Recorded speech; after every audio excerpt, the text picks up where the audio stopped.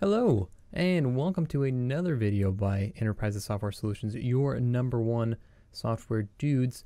My name is Anthony, and today we are going to finish the migration that we started in the last video by copying all the email out of our G Suite into our Office 365 subscription. So the first thing we need to do is start inside of the G Suite admin console.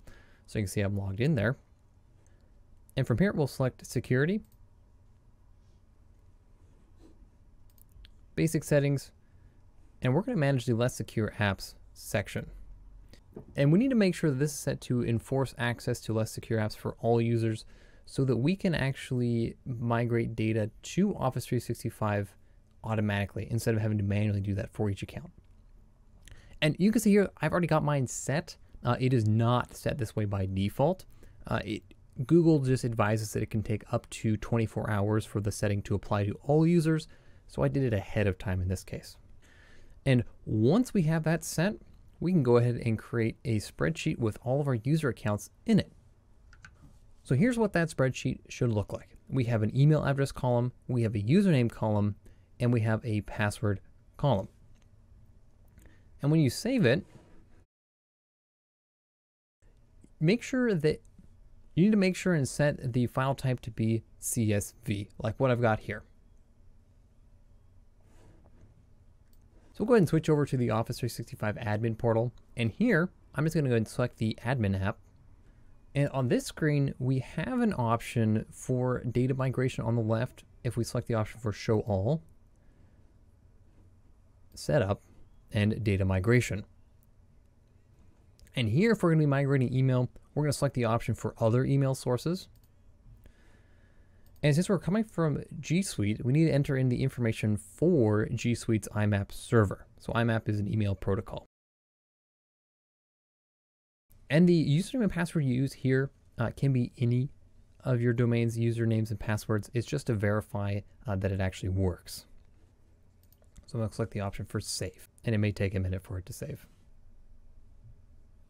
But once it does, we notice here we're presented with a list of all the users that we have currently in our domain. So these are all the users that we copied from G Suite in the previous video. And using this method doesn't actually give us a way to upload a spreadsheet. So there's not a way to bulk copy all of our users using this method. But if you only have a few users, this is a great way to do it. If you have a lot of users, I want to walk you through how to use that method.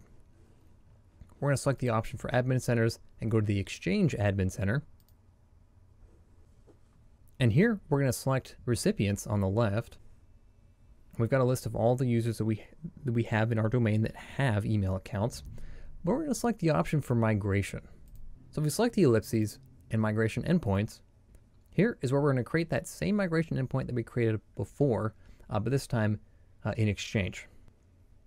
So we're going to select the plus sign, and we're going to create an IMAP migration endpoint. Select next. We're going to put in the information for G Suite's IMAP server. And just give it a name. So we're going to be pretty general here, just call it G Suite. And if there is a limitation on the maximum concurrent migrations, you want to enter it here. And same thing with the syncs. And in this case, I've only got 5. So I'm going to go ahead and just click New. There we go. And we'll hit close on this one. And now, by hitting the plus sign, we can select the option for Migrate to Exchange Online and start our migration. So here, we're going to do an IMAP migration. So we're going to select IMAP migration. And this is where we can upload that CSV file. So I'm going to select the option for Choose File. I'm going to select my CSV file that I prepared ahead of time, the one that you saw earlier. Select Open. And you notice that it detected the 4 mailboxes in here, and we've got that number 4 mailboxes to migrate. So we'll hit Next. It's going to ask me where we're going to migrate from, and it pulled this from our IMAP server. And then since we're doing a batch migration, we can give it a name. And we can determine the measurements by which Exchange will consider it to be a failed transfer for the bad item limit and the large item limit. And that's just if it runs into errors along the way. And if you need more information, by just clicking into the fields, it gives you some information about those specifically. If we want to exclude any folders that are inside of the mailboxes, we can do that. So for example, if you want to skip all the archive folders, you could do that. But in this case, I'm just going to select next. And here we can select who we want to be notified when the batch is complete. And I'm just going to leave myself selected there since I'm the one managing it. And I also want it to automatically start. So I'm going to leave this, I'm going to leave the default of automatically start the batch selected. So I'll go ahead and click on next. And there, now you can see that we've got our migrate from G Suite with the status of syncing. And if we select the refresh option, we can get the latest details on that migration. There we go. You can also see that we got a notification about it, and that's what we wanted. And depending on the number of mailboxes you have, this can take quite some time. So I'm going to give it a few minutes and then refresh it. So while we're waiting for the sync to complete, one of the things we can do if we have the sync selected on the left is we can click on the view details option underneath the mailbox status. And this will give us some more details about each of the mailbox's sync status. So let's select Andy, for instance, here on the left. On the right, I can scroll down and I can see that the status is syncing.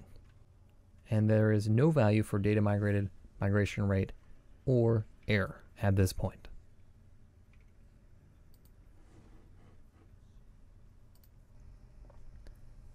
So once the sync is complete, you'll notice that we now have the number of synced mailboxes set to 4.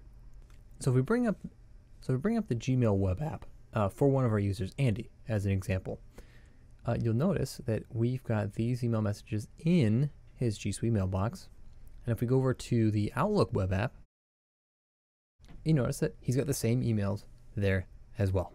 So that is how you migrate email accounts from G Suite to Office 365. If you liked the video, be sure to subscribe for more. And remember that Enterprise Software Solutions is your #1 software dudes. Thanks for watching.